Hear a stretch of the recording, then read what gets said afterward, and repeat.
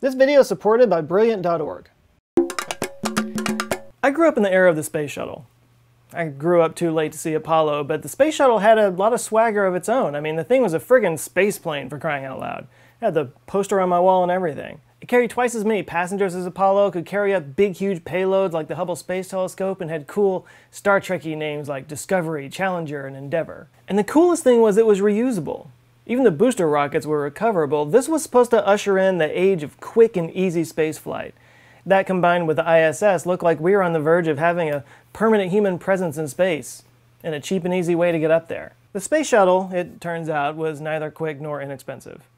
In fact, it cost over $450 million per launch to get up there, and even at its height, they only launched every 3 or 4 months or so. Then came the Challenger disaster in 1986, and then the Columbia disaster in 2003.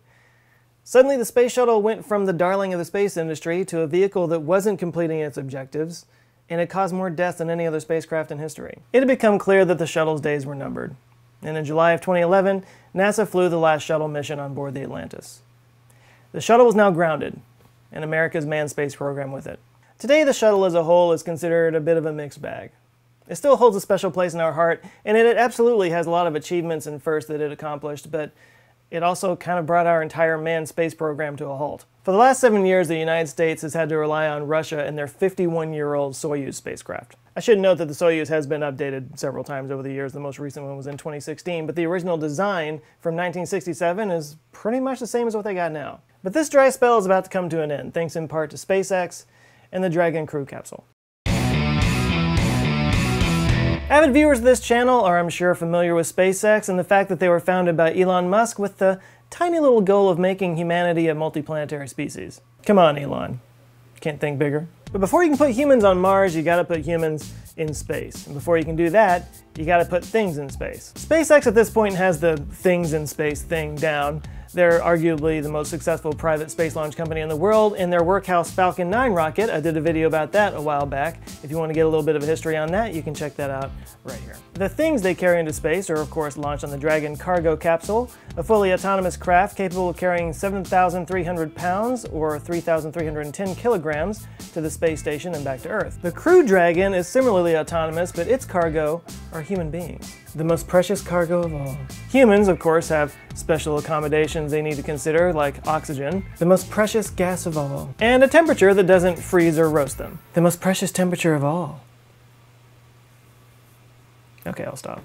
All of that is to say that launching humans into space is a bit more complicated than launching up some freeze-dried ice cream.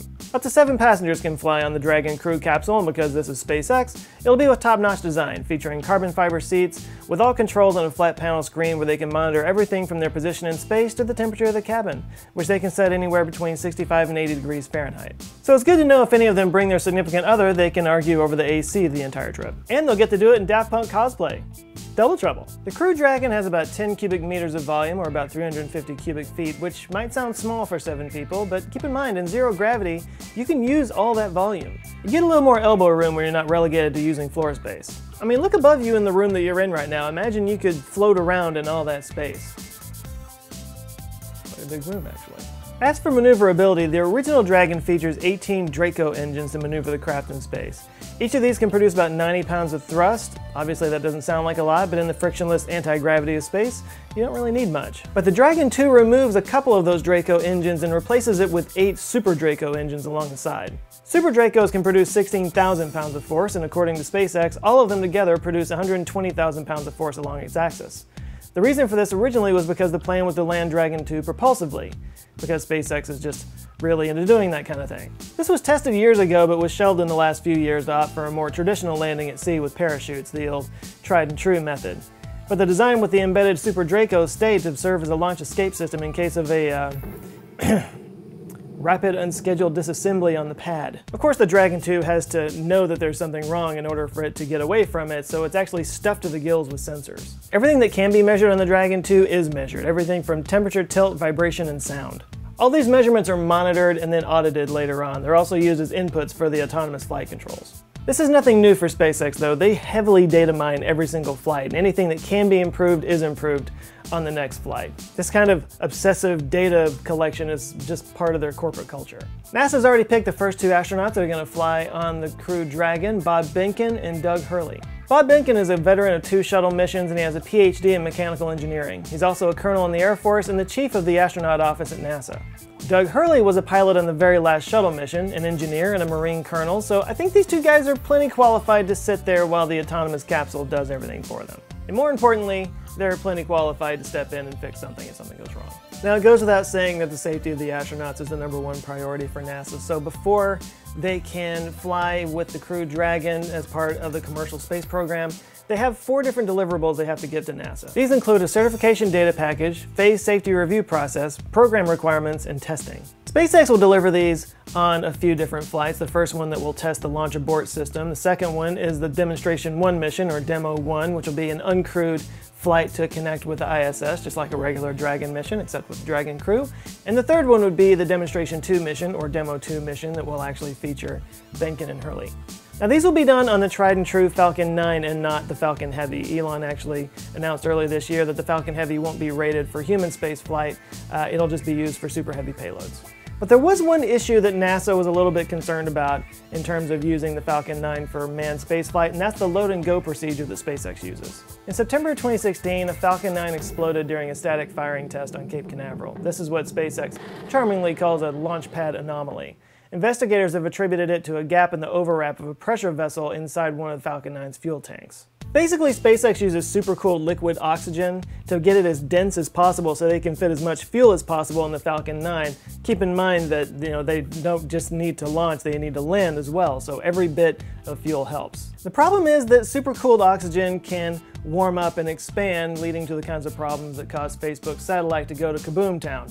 So they found that the best way to keep the fuel from warming up and expanding and causing these problems was to fuel it up at the very last second. Now, the idea of fueling up a rocket while people are actually sitting on it obviously makes NASA nervous for lots of different reasons, but after reviewing some of the data from Falcon 9 launches earlier this year in April, they approved the procedure. And just last month in August, SpaceX put up their own astronaut walkway on Pad 39A at Cape Canaveral, so we're getting pretty close to this thing. The current plan is to launch Demo 1, the uncrewed mission to the ISS, in December of 2018, and the first crewed mission, Demo 2, would be in April of 2019.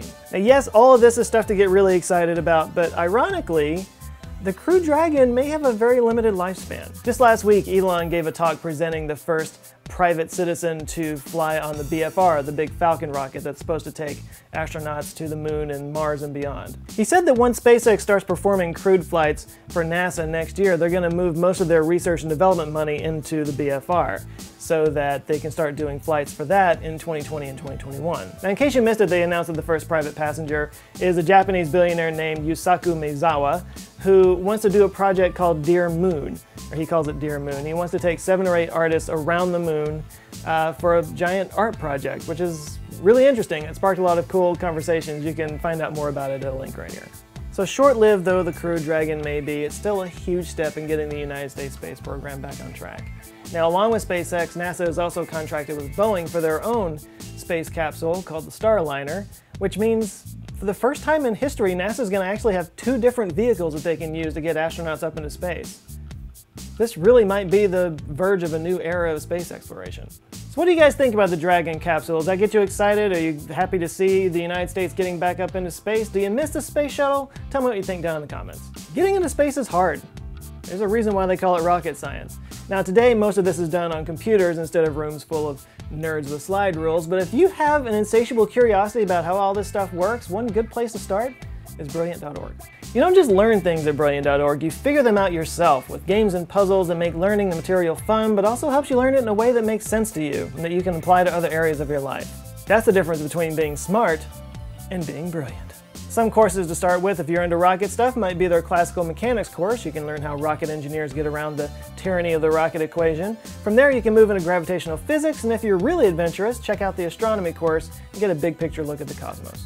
You can sign up for free at Brilliant.org/AnswersWithJoe to get access to their free weekly puzzles and brain teasers, and the first 200 people that sign up for a full subscription that gives you access to all their courses, like I do, get 20% off your subscription for life. So if you haven't checked out Brilliant, really go check it out. It's a really fun site. Brilliant.org/Answers with Joe. Links down in the description. I want to thank Brilliant for sponsoring this channel, and I want to give a big shout out to the Answer Files on Patreon that are supporting, keeping the lights on, and giving me all kinds of great ideas for videos. I really appreciate you guys. We have some new people to join. Let me murder their names real quick. We've got Joe Ferenc, John Wallace, Devin Peterson, Juan Galliera, Jared Douglas Hageman, Colin M. Shalene, Pete, Jeff Tony, Justin Volonsky, Rickard Lovstrom, I think, Jens Astrup, Phil, Scott Boone, George Gugliini, James Gibbon, Chris LaCour, Damian Glass, Ian Castleman, Michael A., Ernest Joseph Ilbaro,